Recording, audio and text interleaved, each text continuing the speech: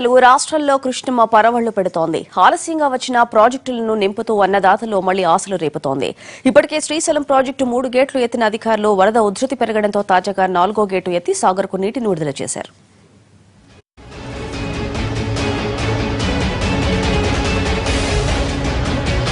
కర్ణాటక డ్యాముల సంఖ్యలు తెంచుకుని శ్రీశైలాన్ని నింపిన కృష్ణమ్మ ఇప్పుడు నాగార్జున సాగర్ దిశగా పరుగులు పెడుతోంది.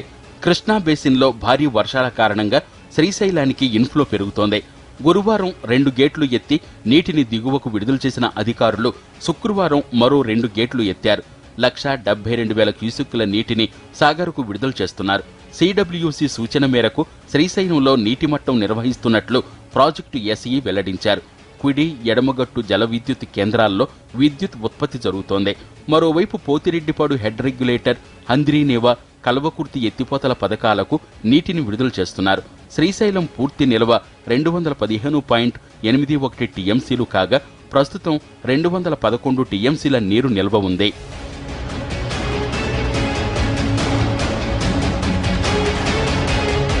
గురువారం సాయంత్రం శ్రీశైలానికి వరద ప్రవాహం కాస్త తగ్గి 96,000 క్యూసెక్కులకు పడిపోయింది. శుక్రవారం మధ్యాహ్నం నుంచి వరద ఉధృతి మళ్లీ పెరిగింది. రాత్రికి ప్రవాహం 2 లక్షల క్యూసెక్కులకు చేరింది. డ్యాం పూర్తిగా నిండడంతో వచ్చిన నీటిని వచ్చినట్లు దిగువకు పంపుతున్నారు. సాగర్ పూర్తిస్థాయి నీటి మట్టం 312 టీఎంసీలు కాగా ప్రస్తుతం 173 టీఎంసీల నీటి నిల్వ ఉంది. తుంగభద్ర ప్రాజెక్టుకు 17,000 క్యూసెక్కుల ప్రవాహం ఉండగా 5,000 క్యూసెక్కులు కిందకు వదులుతున్నారు.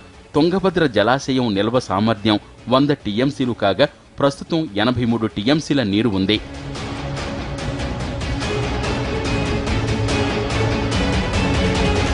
కృష్ణా బేసిన్లోని ఆల్మట్టి, నారాయణపూర్ ఎప్పుడో నిండాయి. అయితే కర్ణాటక నీటిని చెరువులు నింపుకోవడానికి విడుదల చేసుకుంటూ నీటి విడుదలను ఆలస్యం చేసింది.